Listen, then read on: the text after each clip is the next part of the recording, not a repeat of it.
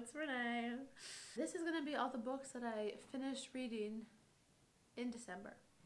I did not read the entirety of all these books in December. These are just the ones whose, like, at least the last page I read in December. That's kind of it. That's kind of it. I know it's halfway through January, but these are still the books I read in December, and they're still good. These are not in order of any kind, besides the order of the pile they are currently in. But let us begin. First, we have Hercule Poirot's Christmas by Agatha Christie. Agatha Christie mysteries are wonderful, very fun, very satisfying, and this one was loosely Christmas themed. So, I read that. This was for my book club, by the way. Cute. Okay, there you go. The next one, a true gem, is called Lolly Willows, or The Loving Huntsman, by Sylvia Townsend Warner.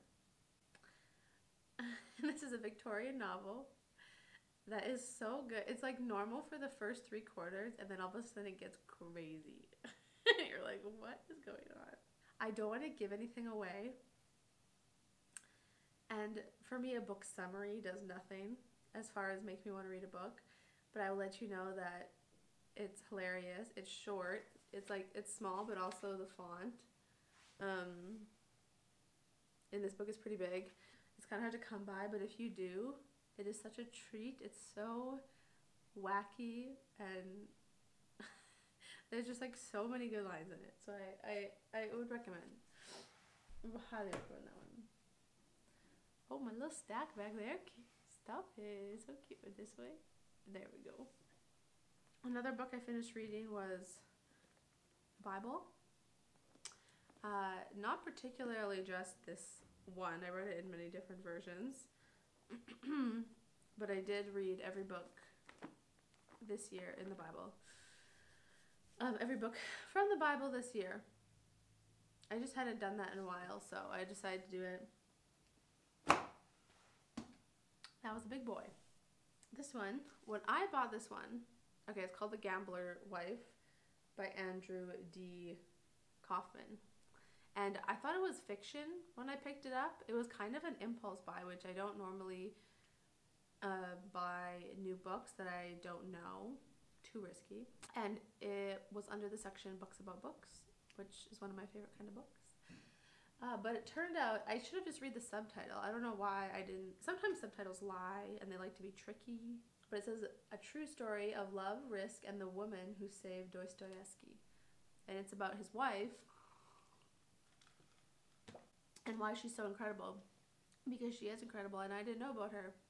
And now I know a little bit. You often get biographies about famous people, main characters if you will, but rarely do you hear about the stories of the people who were right around them, who had a lot of influence on them, and who were influenced by them. And this is really cool. You get to see a different perspective about Dostoevsky.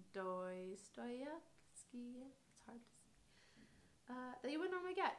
I also think this year might be my intro to Russian lit year, because I've read half of Anna Karenina and that's it. And I happened to read this accidentally. I didn't even know it was about Russian literature.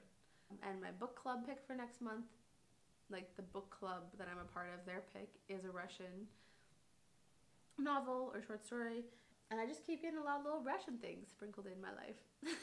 And so I think that I want to read a lot of Russian lit this year. But this was a fun intro to that space. Okay. Another one, something that also was good. I had just bangers this month. Bangers. Ghost of Spain by Giles Tremlett. Je ne sais pas. This is about Spain. It's a history, but not like A to Z history. Just, I would say each chapter is kind of an essay about some different aspect of Spanish life. I think one was about Franco and one was about like Catalonia, and one is about flamenco, and one is about like the dynamics of men and children and women. It kind of builds and makes a picture, but it's not like a chronological story. So sometimes with history books, I find that if I get confused at the beginning, I'm confused the whole time. But this isn't like that. This, you get a fresh start every chapter, so that's good. Okay, and just one left. One little girl left, but a good girl. It's called Are We Human by Dorothy L. Sayers. And it's very short. It's just 2 small essays, but they're incredible essays. I think they were talks that were then turned into essays, and she is so sharp-tongued and funny and intelligent, and they're really enjoyable to read. So if you see this little number, pick her up, read her in a couple hours, and then in a year read it again. That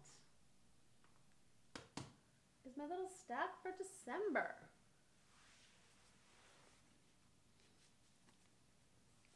Look at them. Look at all of them. Look at them. That was very a brief comment on each book. If you'd like to know more, let me know. If you have any questions, put them down below. I might do these every month, maybe. It's kind of fun to see what people are reading. So I hope you get some good recommendations and you enjoy any of the ones you read. I hope you enjoyed watching this. Thank you for watching. Again, if you have any questions about the books, let me know.